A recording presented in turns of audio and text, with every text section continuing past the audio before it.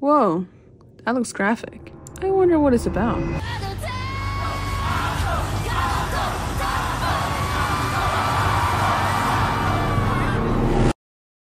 Hey, I'm Shen, and this is Ado, a Japanese singer I love very much. Debuted with Universal Music Japan in 2020, releasing digital single Use wa, written by Vocaloid producer Shoutout. Ever since then, she has continuously to be on the rise, releasing banger songs and covers, and even sang in One Piece film Red and Spy X Family opening song. She has been in the back of my brain like an earworm, and I like it.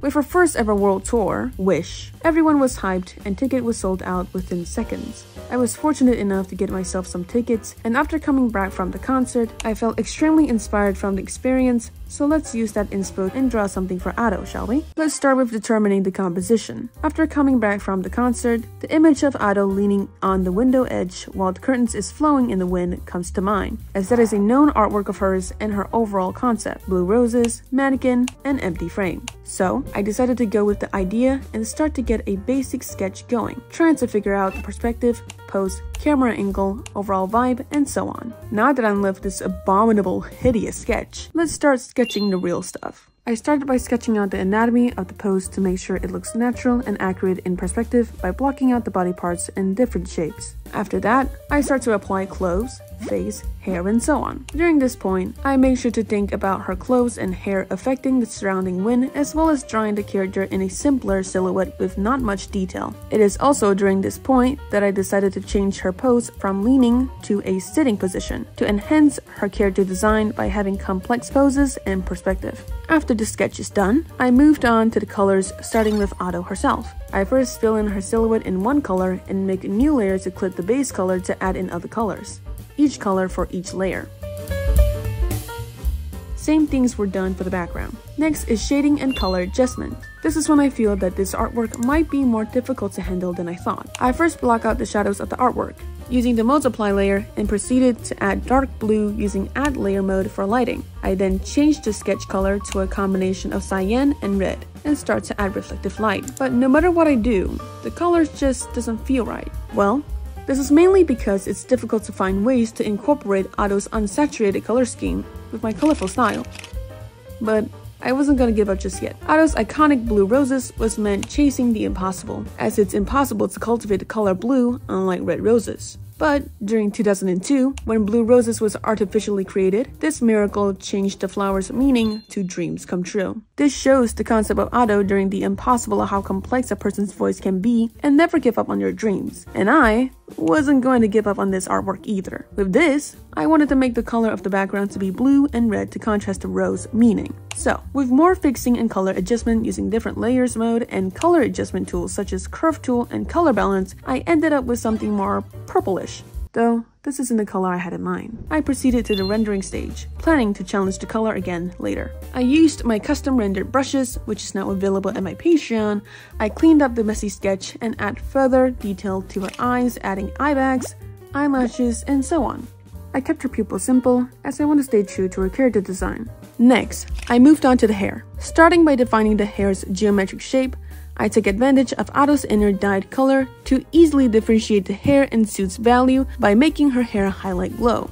At the same time, adding color gradient to the hair to show more depth and dynamic to the shading. Next is clothing. Thanks to Ado's simple character design, the process went by fairly quickly. I decided to render the clothes more on the simpler side, only cleaning out the messy shading and sketch line, while adding folds line to the fabric, as I want people to focus more on her face and hair. Now with the character done, I decided to take the color another shot. After looking at the artwork for a long period of time, I came to the conclusion that the artwork is too saturated. So, I toned down the colors. It's funny how with just that adjustment, the artwork looks much better already. Now that color is somewhat settled, I moved on to the surrounding. More specifically, prop time. I first focused on the foreground table, starting with a pot of red roses. Looking at many references on Pinterest, I rendered the roses with minimal detail and no line art, only rendering it by blocking out the shadows and petals with different shades of colors. Same with the microphone as well. Since Ado is a singer, I thought this is only appropriate.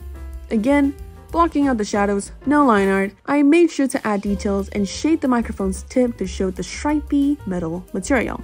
and finish it off with color adjustment from black to dark green to better blend in with the rest of the artwork.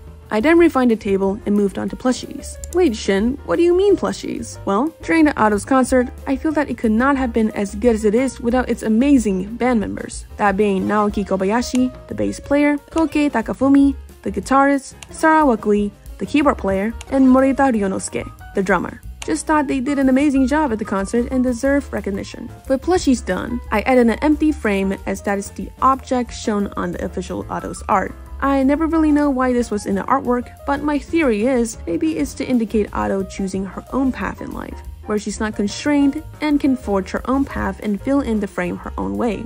Of course, that's just a theory, and our theory.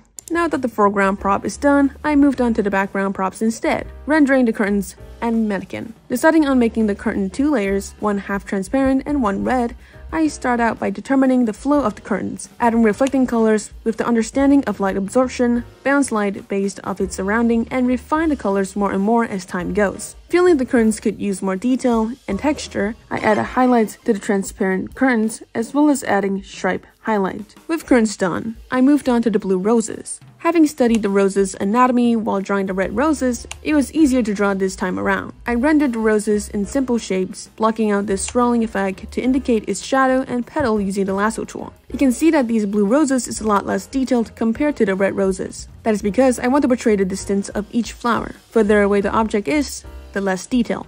Last thing to render, and that is the sky. First, I made the sky a bit darker on the upper part, not only to have more contrast but also have a higher value to the artwork. I then changed the full moon to a crescent moon to avoid it stealing the focus point that is Ato. Now that the rendering is finally done, let's talk final touches. I first added some textures with the default brushes that Procreate provides, as well as adding my signature triangle to have the illusion of having more detail to the artwork. Feeling that the colors still look off, I further desaturated the colors of the artwork, and more specifically, toned up the shadows to a brighter desaturated color using the curve tool. I also added some pink gradient for the sky and reflective blue light from the floor using the screen layer mode. And to truly make this related to the Witch World Tour,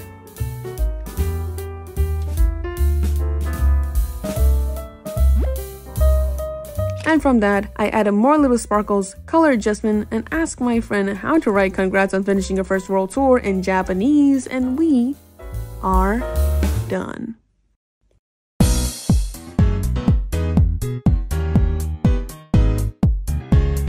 Thank you guys so much for watching. Though the coloring didn't go as planned at first, I'm happy how it turned out in the end. You can find this artwork on Instagram, X, Twitter, TikTok, Thread. Link is all in the description. Comment down below if you learned anything from this artwork. And have you gone to Ato's World Tour? If so, come share your experience in the comments down below. Thank you for watching, and I'll see you guys in the next video. Bye!